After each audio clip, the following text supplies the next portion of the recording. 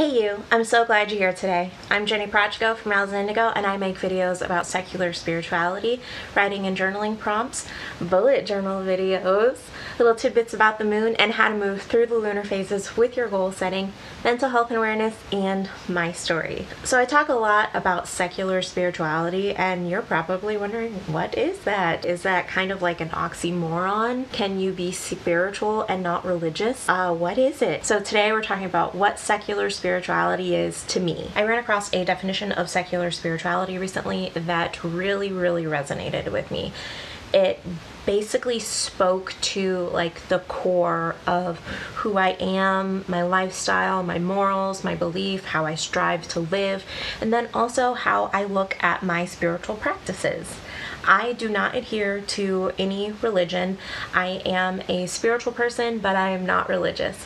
I definitely love spirituality topics, mindfulness, meditation, yoga, conscious living, all kinds of really great things that are good for your body, your soul, and your environment and the earth. And that is how I strive to live. And now I'd like to share with you the secular spirituality definition that really resonated with me. Secular spirituality is the adherence to a spiritual philosophy without adherence to a religion. Secular spirituality embraces the personal growth and inner peace of the individual rather than a relationship with the divine. Secular spirituality is made up of the search for meaning outside of a religious institution. It considers one relationship with the self, others, nature, and whatever else one considers to be the ultimate. Often, the goal of secular spirituality is living happily and/or helping others. This is exactly how I strive to live and what I talk about on this channel.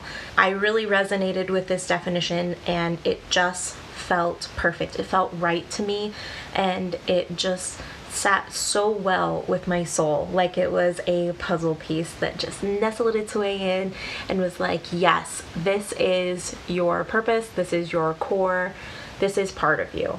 And I wanted to share that with you today. And I really hope that you find your own definition of spirituality, whether that's in a religious context or a secular context. I think that there's a lot that we can learn from all the religions in the world and then also the other groups in the world that are not religious. There are kernels of goodness in each and every one of them, and I think that they can all play a part in how we connect back into ourselves and back out to others and how we take care of ourselves and the environment. And for me, spirituality is all about connection, so this was perfect. I'd love to know what your definition of spirituality is in the comments down below. Are you spiritual but not religious? Or are you religious and a very spiritual person? I'd love to know in the comments down below. You can find me on Instagram at owlsandindigo, that's where I am most, or over on my website at owlsandindigo.com, where I share weekly spirituality tips, writing and journaling prompts, little tidbits about the moon and how to move through the lunar cycle with your goal setting, mental health and awareness, and my story. I'm so grateful that you chose to spend your time here with me today. I'll see you in the next one. Bye!